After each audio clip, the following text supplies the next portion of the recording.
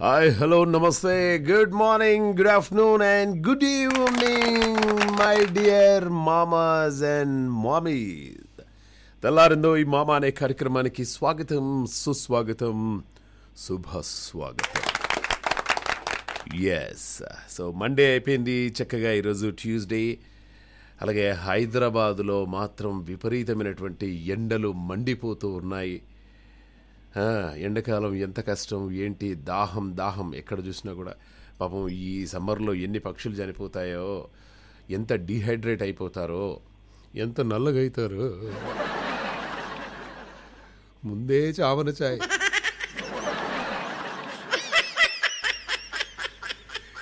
ఇంటికి వెళ్ళేసి డోర్ కొట్టినామనుకో, టక్కున డోర్ ఓపెన్ చేసి ఎవడరా నువ్వు అని అడుగుతాడు.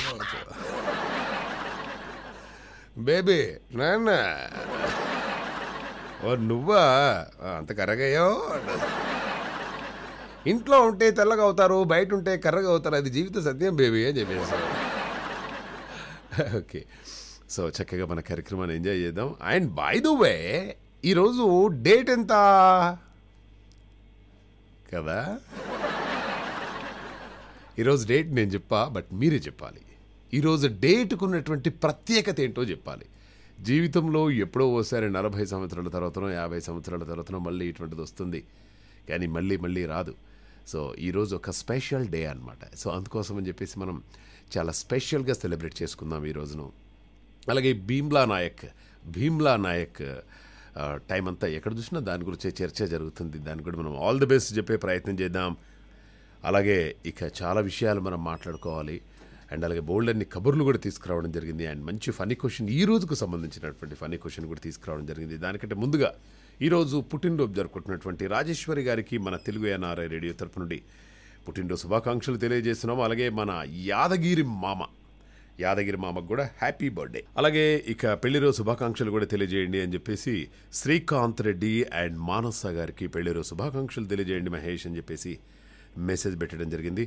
సో శ్రీకాంత్ రెడ్డి అండ్ మానస గారికి మన తెలుగు NRI రేడియో తరపు నుండి, అలాగే వాళ్ళ కుటుంబ సభ్యులందరి తరపు నుండి కూడా హృదయపూర్వకంగా పెళ్లిరోజు శుభాకాంక్షలు తెలియజేస్తున్నాము. ఇటువంటి పెళ్లి రోజులు మరెన్నో జరుపుకోవాలని చెప్పేసి కోరుకుంటూ happy wedding anniversary Srikanth Reddy and మానస గారు. మార్నింగ్ లేవగానే హాయిగా అలా మంచు అలా పడుతుంది అనుకోండి, మీరు లేసారు 6, 6:30, 7 గంటలకు అలా లేవగానే మొబైల్ చూడొద్దు. ఎట్టి పరిస్థితిలో మొబైల్ చూడకుండా చక్కగా ఫస్ట్ ఆ ముందు డోర్ ఓపెన్ చేస్తే ఒక స్వచ్ఛమైనటువంటి బ్రీజ్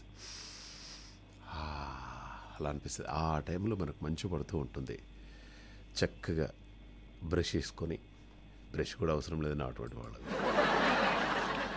కిచెన్లోకి వెళ్ళేసి ఫ్రిడ్జ్ ఓపెన్ చేసి ఆ ఫ్రిడ్జ్లో ఉంచి వెళ్ళి కొన్ని పాలు తీసుకొని, కొన్ని నీళ్లు తీసుకొని, ఫస్ట్ స్టవ్ అంటు పెట్టేసి గిన్నె పెట్టేసి ఆ గిన్నెలో కొన్ని నీళ్లు పోసి, కొంచెం నీళ్లు వేడైన తర్వాత కొంచెం టీ పొడి వేసిన తర్వాత, ఓకే, టీ పొడిలో ఉంచి ఒక రకమైనటువంటి కలర్ వచ్చిన తర్వాత అందులో ఒక ఇలాచి, ఒక లవంగము, ఒక దాల్చిన చెక్క, ఇవన్నీ వేసి అలా పెట్టిన తర్వాత ఒక రకమైనటువంటి స్మెల్ వచ్చేస్తుంది మనకు. ఆ స్మెల్ను అలా వేల్చేసుకొని అప్పుడు అందులో కొన్ని పాలు పోయాలి. అప్పుడు కొన్ని పాలు పోసిన తర్వాత మళ్ళీ లైట్గా షుగర్ వేసేసుకొని హాయిగా ఒక పెద్ద కప్పులో, నేను మీకు గిఫ్ట్ ఇచ్చిన కప్పు ఉంది కదా, అందులో ఆ కప్పులో అలా సిప్ చేస్తూ ఉంటే ఎంత హాయిగా ఉంటుందండి, ఎంత బ్యూటిఫుల్గా ఉంటుందండి. దాని తర్వాత మొబైల్ చూసుకోవాలి, మిగతా విషయాలు చూసుకోవాలి కదా.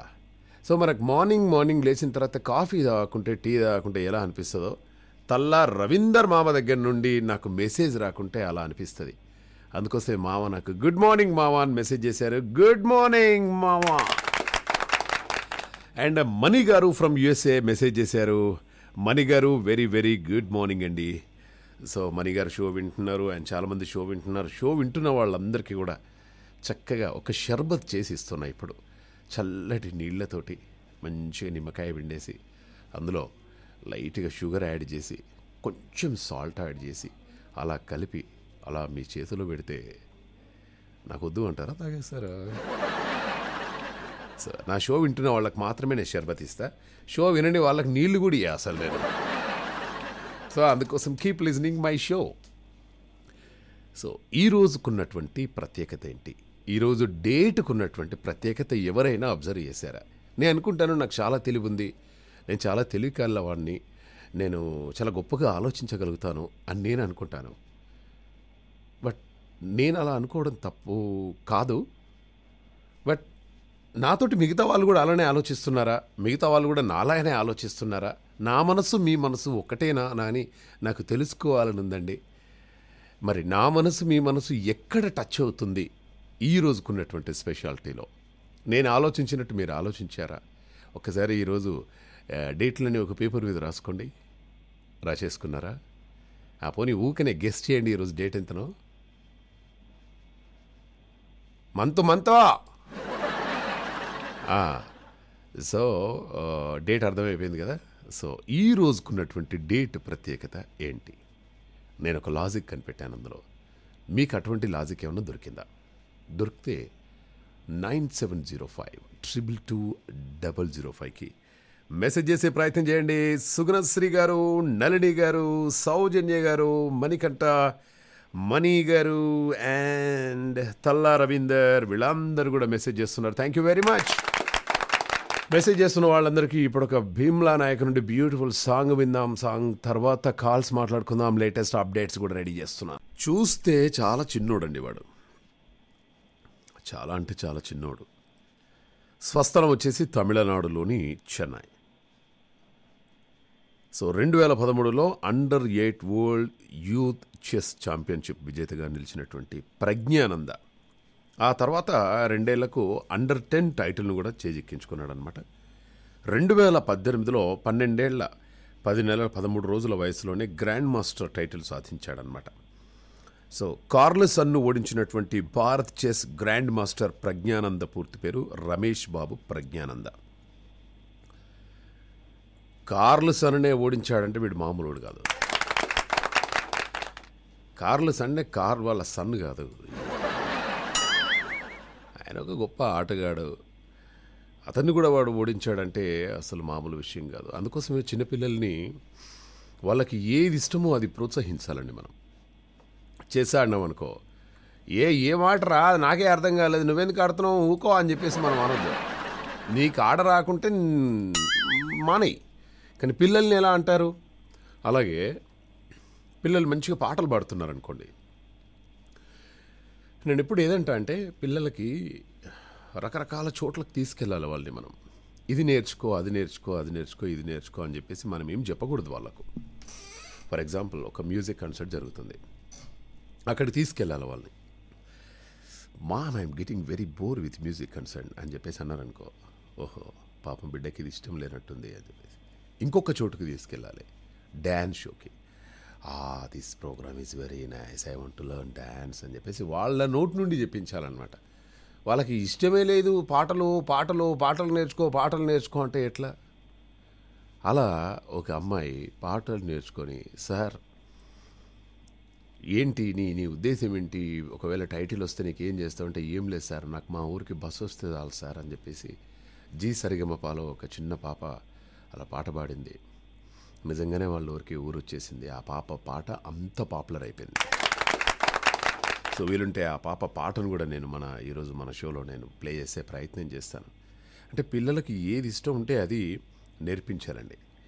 కానీ నేను కూడా చెస్ చాలా బాగా ఆడతాను తెలుసా. ఏమండి మీరు నాతో చెస్ ఆడగలరా? బెట్టు కడదామా? మామూలుగా ఉండదు మనతో ఆడితే. నేను ఒక కుక్కను కొనుక్కున్నాను, అది నేను 2-3 సార్లు అంటే 5 సార్లు ఆడాం. 4 సార్లు నేను దాని మీద గెలిచాను. నేను ఒక్కసారి అంటే నేను ఓడిపోయాను అంతే. అరే ఇంట్లో పెంచుకున్నటువంటి కుక్కతోటే ఒక్కసారి ఓడిపోతే ఏం ఆట ఆడుతున్నాను? ఏదో ఇక ఆడేస్తాం అంతే. కానీ చేసేటప్పుడు అలా భలే ఉంటుంది తెలుసా. అలా మనకి ఇష్టమైన వాళ్ళతోటి అలా చేసానో క్యారమో ఏదో ఒకటి ఆడుతుంటే భలే గమ్మత్తుగా ఉంటుంది. నేను తొండి చేయనండి లైఫ్లో. నాకు తొండి చేయడం అసలు నా వల్లనే కాదు. నాతోటి ప్లేయింగ్ కార్డ్స్ కానీ అది ఇది ఆడేటప్పుడు నేను చూడను దొంగతనంగా, నాకు అసలు ఇష్టం ఉండదు అవన్నీ. ఆ, అసలు ఏంటండి ఎలా చూస్తారండి? ఇప్పుడు మనం ప్లేయింగ్ కార్డ్స్ అవి ఇవి ఆడుతుంటే తొంగి చూడడము అది కరెక్ట్ కాదు కదా, అలా చూడొద్దు కదా. బట్ నన్ను ఎందుకంటారండి చాలామంది చూస్తున్నారు అని చెప్పేసి. కానీ ప్లేయింగ్ కార్డ్స్ ఆడుతుంటే పేకముక్కల ఆట అంటే మామూలుగా నేను అది కూడా నాకు పెద్దగా ఐడియా లేదు. ఈ మూడు కలపడం ఉంటుంది కదండి. ఏ కే జే 10 ఇంకొకటి కింద కొట్టేసి అయిపోయాయి. అటువంటి గేమ్ ఆడడానికి కూడా నేను రెడీగా ఉన్నాడు. చిన్నపిల్లల్లో వాడు ప్రజ్ఞానంద పేరులోనే ప్రజ్ఞను పెట్టేసుకున్నటువంటి అబ్బాయి కార్లు ఓడించాడు, కార్ల సన్నును కూడా ఓడించాడు. Very good Babu, keep it up. అలాగే ఇక చాలామంది కళ్ళకి కాటుక పెట్టుకుంటారు, చాలా అందంగా ఉంటుంది కూడా. అసలు కాటుక లేకుండా నేను కళ్ళను చూడలేనండి, నా వల్ల కాదు. అవి ఎంత అందమైనటువంటి కళ్ళైనా కూడా కాటుక ఉంటే అదొక చాలా బాగుంటుందన్నమాట. ఏ పనిలోనైనా కూడా మనకు అతి పనికిరాదండి కూడా అని హెచ్చరించే ఒక సామెత ఒకటి ఉంది. కంటికి కాటుక చాలా అందంగా కనిపిస్తుంది, అందంగా ఉంది కదా అని చెప్పేసి ఆ భరణిలో ఉన్నటువంటి కాటుక అంతా కూడా కళ్ళకు పెట్టుకున్నాం అనుకో, రాత్రి కూడా చూస్తే దడుచుకొని చచ్చిపోతాం. అందుకోసమే కొంచెమే కాటుక పెడితే చాలా మంచిది. లేకుంటే ఎక్కువగా కాటుక పెడితే కంటి చూపు మందగించే ప్రమాదం ఉందట. ఏ పనైనా ఎంతవరకు చేయాలో అంతవరకే చేయాలి. కానీ కొందరు తమకు చెప్పినా కూడా వినకుండా ఎక్కువగా చేసేస్తారనమాట. దీంతోటి ఇబ్బందులు తలెత్తుతాయి అని చెప్పేసి శాస్త్రవేత్తలు చెప్తూ ఉన్నారు. కాటుక కొంచెమే లైట్గా పెట్టేసుకుంటే సరిపోద్ది. ఏ రోస్టెస్ లాగా పెట్టుకోవద్దు.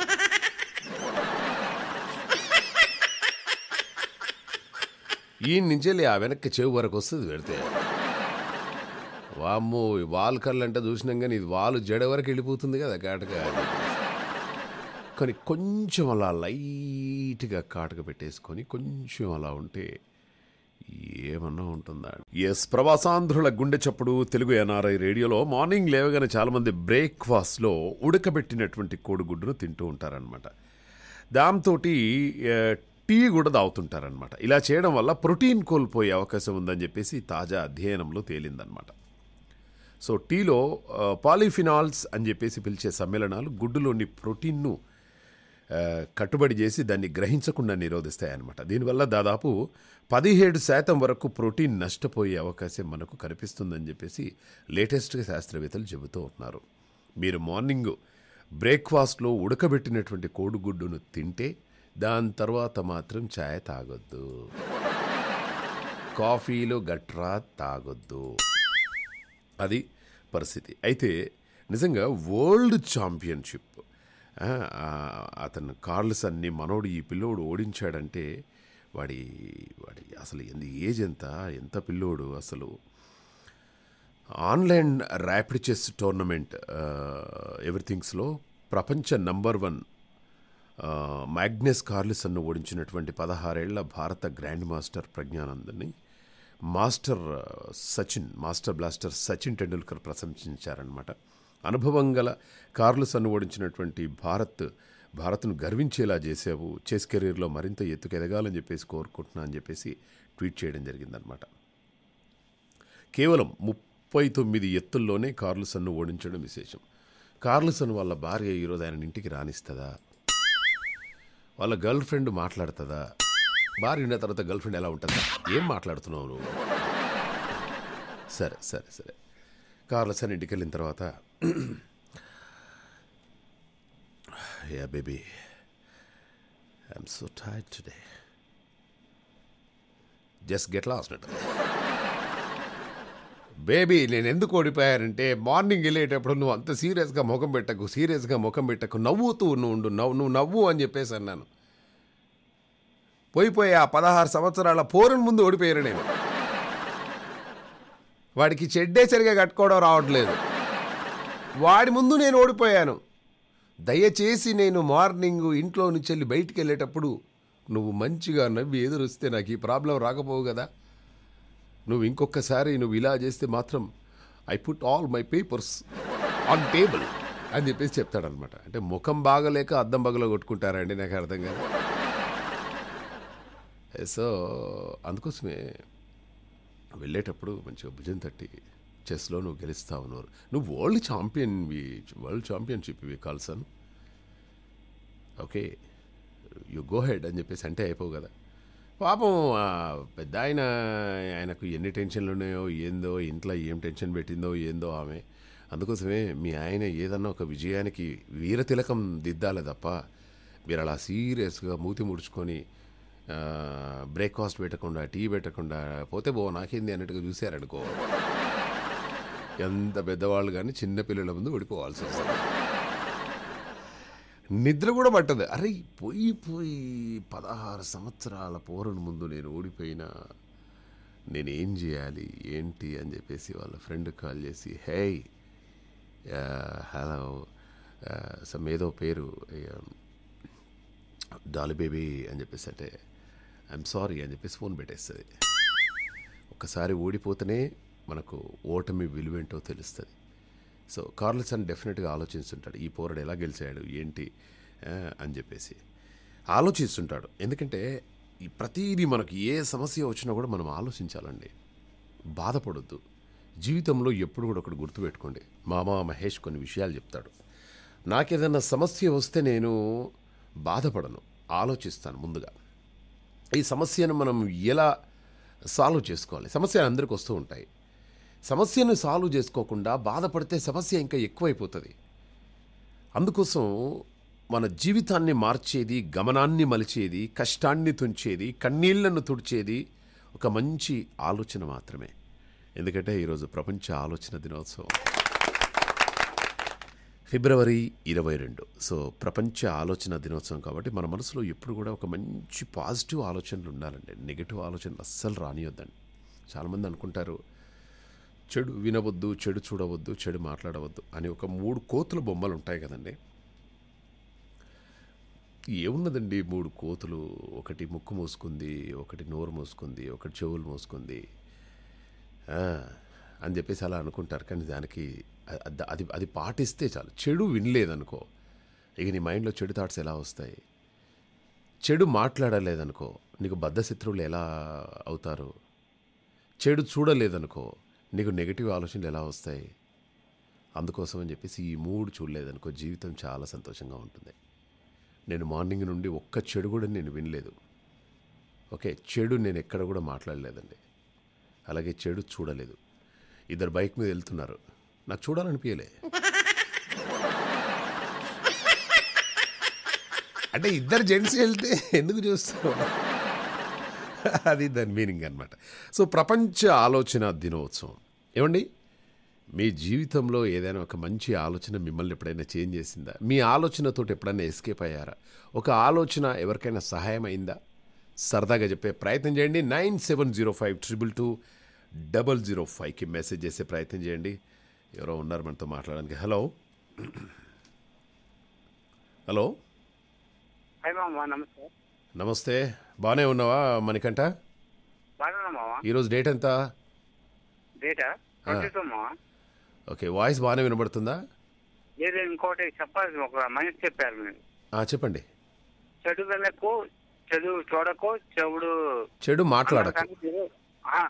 కానీ మీరు చెవు ముక్కు వెనక ఉన్నారు మీరు. ఆ ముక్కు కూడా మూసుకోవాలి మామా,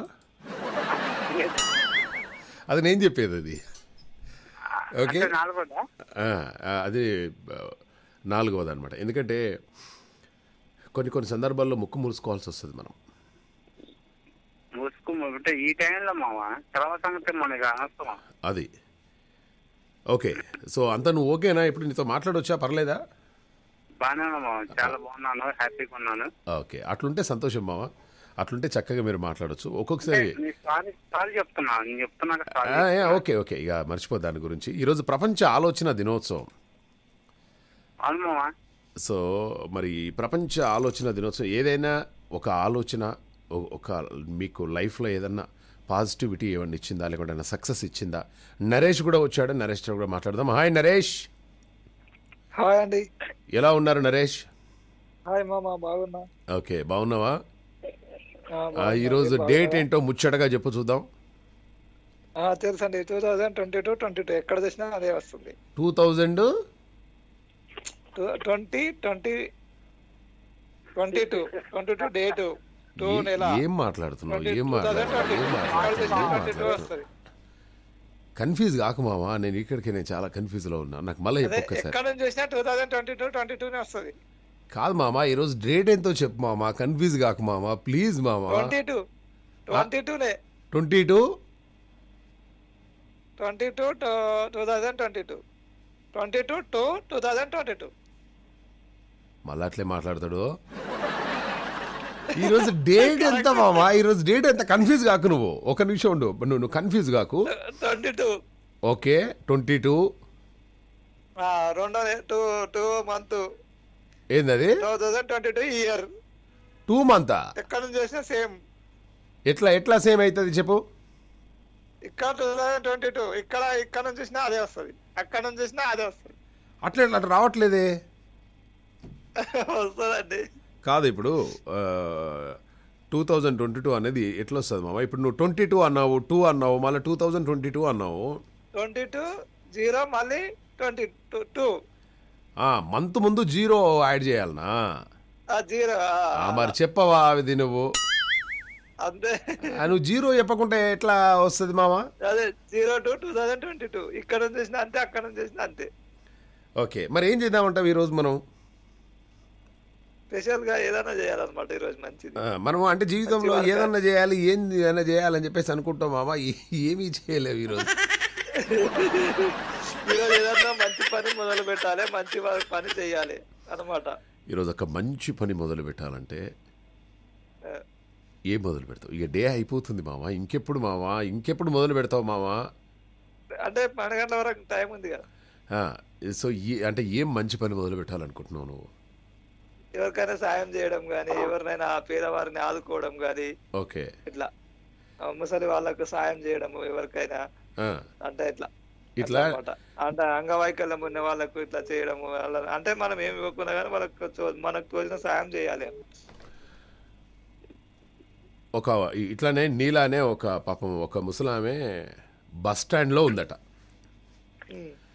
సరే ముసలాయన ఈ బస్ స్టాప్లో ఉంటే, ముసలామె ఉంటే, నీ అటువంటి ఒక ఆయన పాపం వెళ్ళేసి ఆమె చేయి పట్టుకొని రోడ్ క్రాస్ చేశాడట. రోడ్ క్రాస్ చేసిన తర్వాత, అమ్మా మరి ఈరోజు నేను ఒక మంచి పని చేశానమ్మా, చాలా సంతోషంగా ఉంది, నిన్ను రోడ్ క్రాస్ చేశానమ్మా, నన్ను దీవించు అంటే, ఎందుకు దీవించాలరా, నేను బస్ స్టాండ్లో బస్సు కోసం వెయిట్ చేస్తుంటే నువ్వు అనవసరంగా రోడ్డు దాటించావు నన్ను.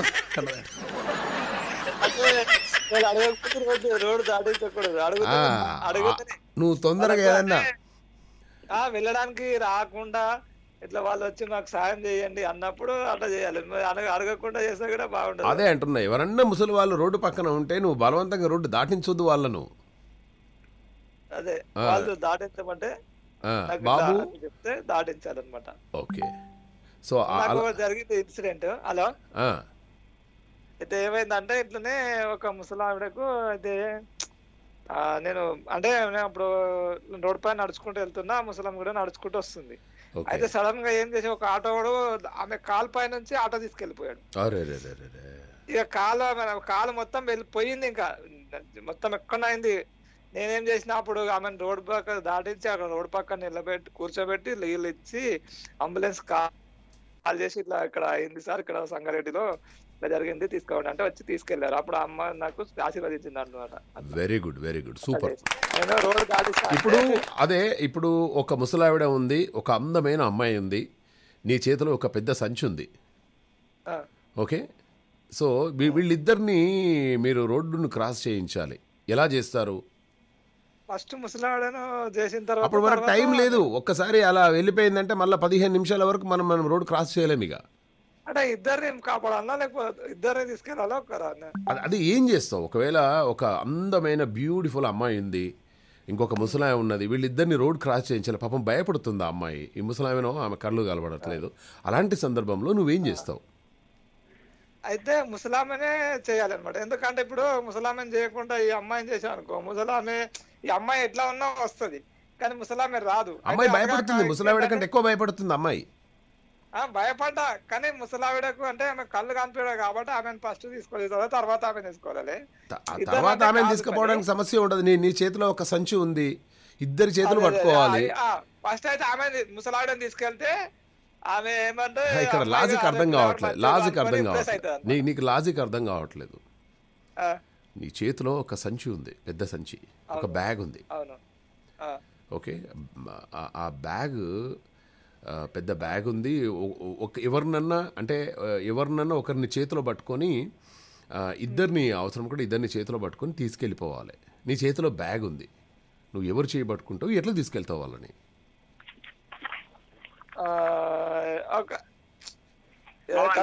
ఒక్కరే కాపాడవచ్చు, ఇద్దరినైతే కాపాడలేవు కదా. మణికంటే ఏదో చెప్తాడట, చెప్పా. సంచి ఉంది కదా బ్యాగ్, బ్యాగ్ ని అమ్మాయికి ఇస్తాం మామా. బ్యాగ్ అమ్మాయికి ఇస్తావా?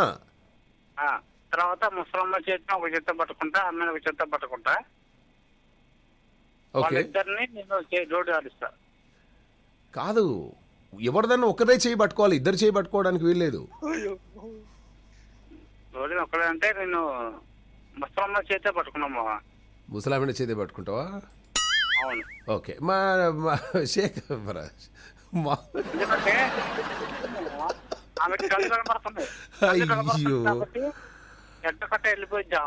ఏ మామ, మా గుంటూరు మామ వచ్చాడు, షేక్ మామ.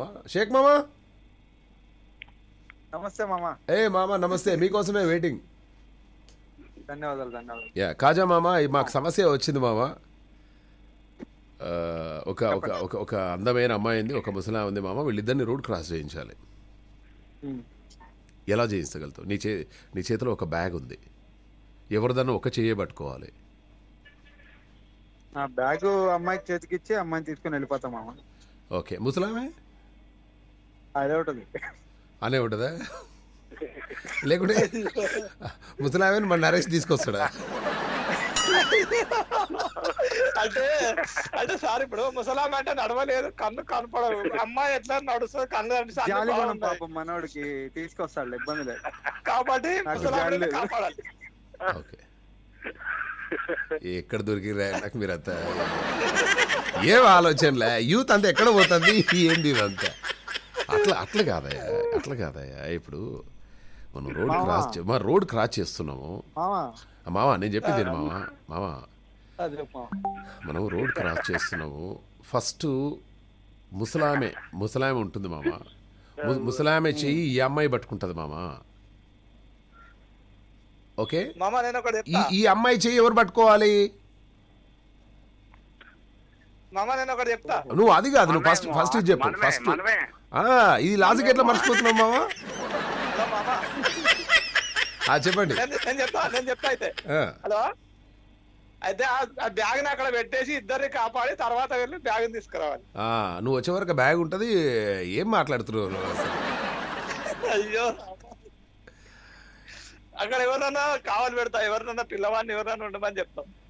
ఓకే, బాగానే ఉన్నది మీ ఐడియాలు. Anyway, thank you very much మామ. ఊరికే సరదాగా. ఆల్ రైట్ మామ, thank you very much. Bye and take care my dear మామాస్ and mummies. So ఏం ప్లాన్లు లేవు, ఏం లేవు, ఎట్లా? ఓకే, సో ఆలోచించాలి భయ. ప్రపంచ ఆలోచన దినోత్సవం ఈరోజు.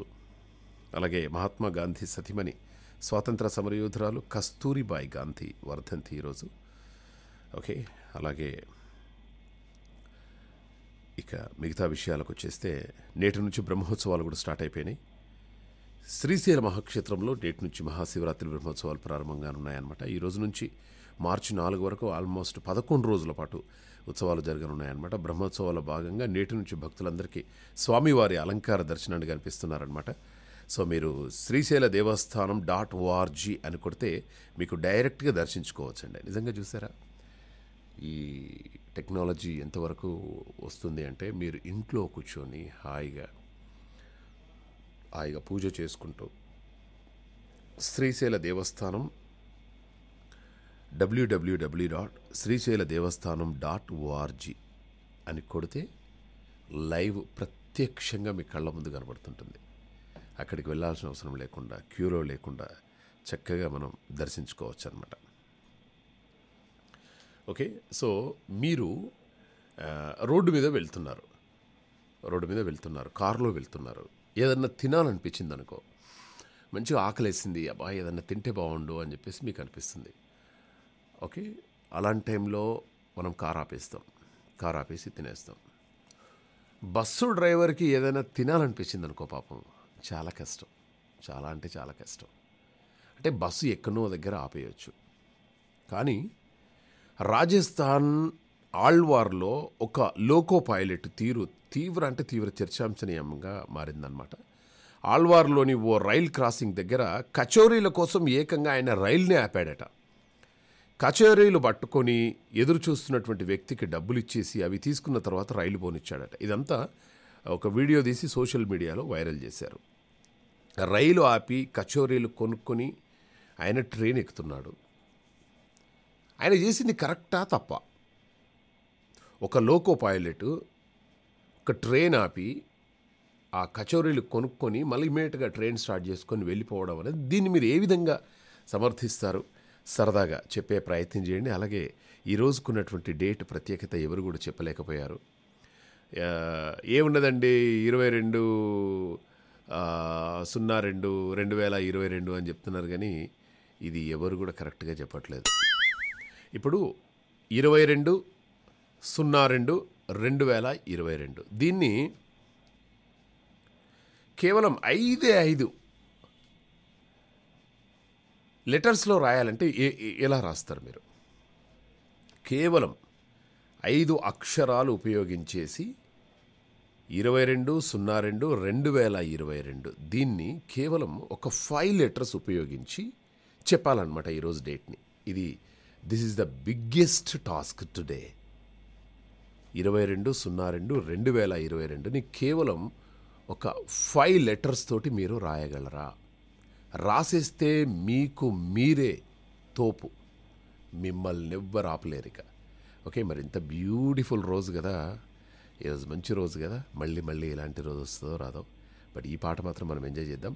22/02/2022ని కేవలం ఒక 5 అక్షరాలతోటి తెలుగులో రాస్తారో, ఇంగ్లీష్లో రాస్తారో, హిందీలో రాస్తారో ఇప్పుడు ఫర్ ఎగ్జాంపుల్ JEEVAN G1 అని ఉందనుకోండి, మనం ఏం రాస్తాము?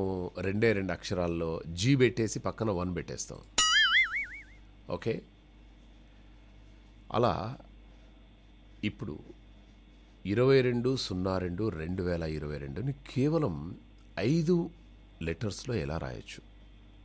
సరదాగా 9705222005కి మెసేజ్ చేసే ప్రయత్నం చేయండి. వామ్మో, వీళ్ళు చాలా వెరైటీగా 22/02/2022 is equal to 2 + 2 + 0 + 2 + 2 + 0 + 2 + 2 is equal to 12.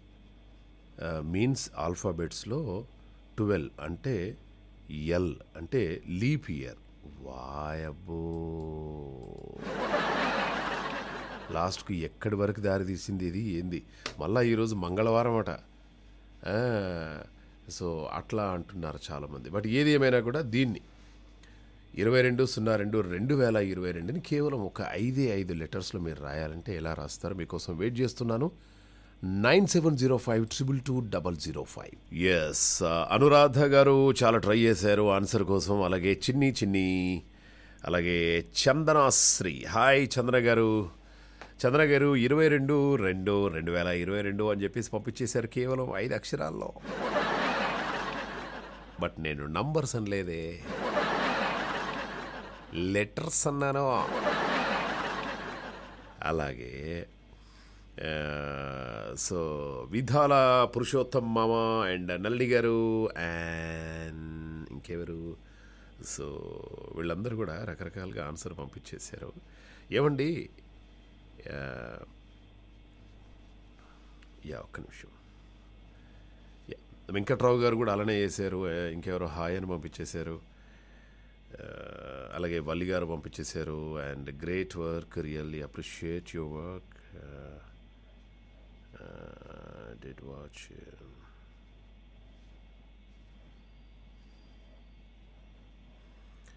Thank you very much మామా, but I really appreciate you. Okay, మన వాళ్ళు ఒక మెసేజ్ పెట్టేశారు, హాయ్ మామా మహేష్ అని చెప్పేసి. బట్ పేరు పెడితే ఎంత బాగుంటుంది, అమెరికా నుండి సో మన ఇంటర్వ్యూని ఏదో అప్రిషియేట్ చేస్తున్నారనమాట. ఫిల్మీ ఫోకస్లో నా ఇంటర్వ్యూ వచ్చేసింది. ఓ గౌతమ్ మామ ఫ్రమ్ ఫ్లోరిడానా? మామా గుడ్ మార్నింగ్ గౌతమ్ మామ. సో ఫిల్మీ ఫోకస్ అని ఒకటి ఉంది, యూట్యూబ్లోకి వెళ్ళేసి ఫిల్మీ ఫోకస్ అని కొట్టండి, అందులో ఫుల్ ఇంటర్వ్యూ రావడం జరిగిందనమాట. యా, అయితే నేను 22/02/2022ని కేవలం 5 అక్షరాల్లో రాయాలి అంటే TODAY. The answer is today. And ఒకటి గుర్తుపెట్టుకోండి, లైఫ్లో ప్రతి చిన్న విషయానికి ఫ్రస్ట్రేట్ కావద్దు, ప్రతి చిన్న విషయానికి. అలాగే మన చుట్టూ చాలామంది నెగటివ్ స్ప్రెడ్ చేసే వాళ్ళు ఉంటారు, నెగటివ్గా థింక్ చేసే వాళ్ళు ఉంటారు. ఫర్ ఎగ్జాంపుల్ ఏదన్నా రేపు బర్త్డే కదా, ఒక మంచి డ్రెస్ తీసుకోవచ్చు కదా, ఎందుకు బర్త్డే అయితే ఖచ్చితంగా డ్రెస్ అవసరమా, ఎందుకు అనవసరంగా డబ్బులు వేస్ట్, బర్త్డే రోజు ఒక మంచి డ్రెస్ కొనిద్దాం అనుకున్నానే, వద్దు అంటున్నారు. నువ్వు బేబీ రేపు బర్త్డే కదా, ఒక మంచి ముక్కు పుడక కొనిస్తావా అంటే ఎందుకు అనవసరంగా డబ్బులు ఖర్చు చేస్తావు, ఉన్నాయే పెట్టుకోవట్లేదు లాకర్లో. ఓకే, సో నేనేమంటా అంటే be positive, no negative thoughts in your mind. Okay, ఎవరికి ఎప్పుడు ఏం జరుగుతుందో ఈ ప్రపంచంలో ఎవ్వరికి ఏం అర్థం కావట్లేదు. డైలీ 5 కిలోమీటర్స్ రన్ చేసే గంగూలీ కుప్పగూలిపోయాడు స్ట్రోక్ తోటి. పునీత్ గారు డైలీ ఒక 45 మినిట్స్ కఠోర శ్రమ చేసి ఎక్సర్సైజ్ చేసి పునీత్ గారు కుప్పగూలిపోయారు, గౌతమన్న కుప్పగూలిపోయారు. సో ఇదంతా కూడా రకరకాలుగా చెప్తూ ఉన్నారు జనాలు. బట్ దీనికి మూల కారణం ఏంటంటే స్ట్రెస్. ఈ స్ట్రెస్ నుంచి బయటపడే మార్గం మీ అంతలో మీరే ఆలోచించండి. మీ మనసుకు తెలిసిపోద్ది, నేను ఏం చేస్తే నా స్ట్రెస్ తగ్గుతుంది అంటే. ఏదైనా దేని గురించి ఎక్కువగా ఆలోచించడం వల్లనే స్ట్రెస్ పెరుగుతుంది. అది మైండ్లోంచి తీసేసారనుకో, ఇక స్ట్రెస్ లెవెల్స్ డెఫినెట్గా తగ్గిపోతాయి అన్నమాట. ఈత రాదు, సముద్రంలో పడిపోయాము, గిలగిల కొట్టుకుంటాం అనమాట. టక్కగా బయటకు వచ్చేసాం అందులోంచి, అమ్మయ్యా బతికేసాం. అలాగే మనకున్నటువంటి ఈ పదే మనసును ఆలోచించేసి దాని విషయమే ఆలోచించేసి వాళ్ళు ఎలా అంటారు నన్ను, వాళ్ళు నన్ను నా జీవితంలోకి ఎందుకు వచ్చారు, అసలు నన్ను ఎందుకు ఇలా చేశారు, నన్ను ఎందుకు బాధ పెడుతున్నారు, అసలు నేను ఎందుకు అనవసరంగా పెళ్లి చేసుకున్నాను అని పదే డైలీ కొన్ని వేల సార్లు దాని గురించి ఆలోచిస్తే అది బాగా హార్ట్ రేట్ ఎక్కువైపోయి, స్ట్రెస్ అయిపోయి, డిప్రెషన్ అయిపోయి, యాంగ్జైటీ ఎక్కువైపోయి that leads to so many problems. Okay, అలాగే మనసులో ఏదైనా పర్వాలేదండి. ఓ $10,000 పోయినాయా రోడ్డు మీద వచ్చేటప్పుడు, బ్యాగ్ పోయిపోయింది అనుకో, పోని దాని గురించి ఆలోచించొద్దు. ఇంకా మనం ఉన్నదే మనది. చక్కగా ఫ్రెండ్స్ ఉంటారు, మనకు నచ్చిన ఫ్రెండ్స్ ఉంటారు, మనకు నచ్చినటువంటి ఫ్రెండ్స్తో మాట్లాడుకోండి, నచ్చిన ఫుడ్ తినండి, ఎక్కడికన్నా బయటికి వెళ్ళాలనిపిస్తే హ్యాపీగా వెళ్ళేసిరండి. మీ మనసుకు ఏది సంతోషాన్ని కలిగించే పని ఏదైతుందో ఆ పని ఖచ్చితంగా చేయండి. అబ్బా ఇప్పుడు ఒక మంచి ఆమ్లెట్ తింటే బాగుంటుంది, ఆమ్లెట్ తినేసేయండి, ఎండార్ఫిన్స్ రిలీజ్ అయిపోతాయి. ఓకే, డ్యాన్స్ చేయాలనిపిస్తుంది, చేయండి. ఇంకా ఏదైనా మీకు సంతోషాన్ని కలిగించే పని ఏదైతే ఉందో డెఫినెట్గా మాత్రం దాన్ని మానుకోవద్దండి. ఫర్ ఎగ్జాంపుల్, తెల్లారిందో ఈ మామ అనే షో వినాలి, సరదాగా బాగుంటుంది, పాటలు బాగుంటుంది, అట్లీస్ట్ ఒక 1 అవర్ చక్కగా హాయిగా మామ మాటలు సరదాగా వినొచ్చు. ఒక 1 అవర్ అంటే టైం కేటాయించండి. నేను కూడా మీతో మాట్లాడడానికి, నా స్ట్రెస్ పోవడానికి, మీతో సరదాగా మీకు పాటలు వేసి బోల్డని కబుర్లు చెప్తే నా స్ట్రెస్ పోతుంది. ఓకే, అందుకోసం ఎవరికి నచ్చినటువంటి పని, ఎవరికి ఆనందాన్ని ఇచ్చే పని అది చేసేయండి. ఎవరికైనా ఒక మంచి సహాయం చేయండి.